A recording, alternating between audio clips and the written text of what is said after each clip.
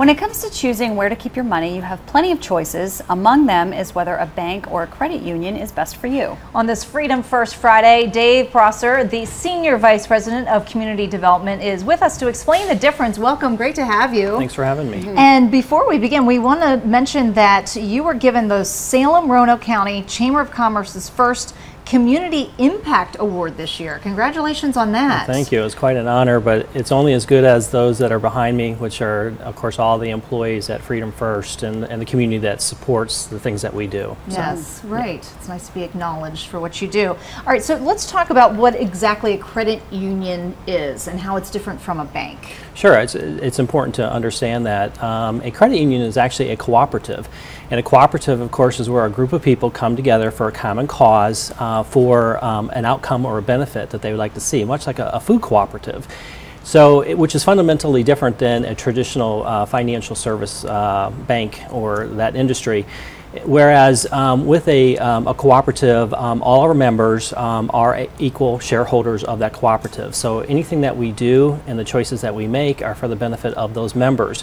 So we're not trying to optimize revenues for shareholders because we do not have shareholders. That return goes back in the form of lower interest rates for car loans, higher interest rates on savings, or to fund or support the different services that we actually deploy out there. So there is some fundamental difference. And of course our board of directors are actually not paid board of directors, but they are individuals that actually make up our core members. So they are acting on the behalf or the benefit of our members. So it's a fundamentally different. And then of course, what makes us a little bit different than other credit unions as well, of course, is our core mission is to help our members prosper, help our communities thrive. And with that concept, we're able to actually support the community and look at the initiatives that they have, and that gives us a little bit more leverage as well. Right, so it really is, I mean, it's a relationship. The members have this strong relationship with the credit union, right? Exactly right, yeah. Okay, do you have to charge higher rates or fees to provide these specialized programs? No, we really don't. If you actually look at a lot of our rates, they are very competitive with other institutions that are out there, if they're not a little bit better.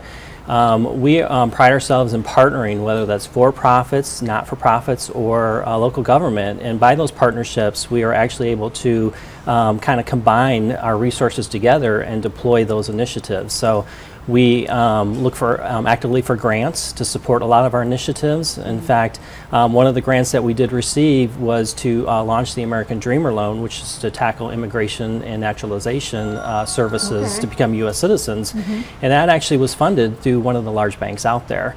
So we collectively partner together, and I think what's fundamentally different about us is we're able to deploy those services quickly and fast because we know what the needs are in our community. Nice. What advice would you tell somebody who's just starting out or wants a change?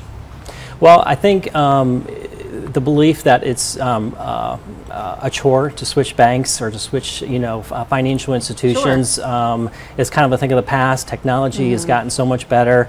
The way that we can move that money out there, electronically is a lot quicker. So it's not as hard as you once believed because, that I think is the biggest chore is I have my direct deposit going in, I have bill pay set up. So it's a lot easier than it once used to be. So making that switch is a lot easier. And of course, coupled with all the different services that we offer, financial education and different things, I think there's a great market for all that are out there.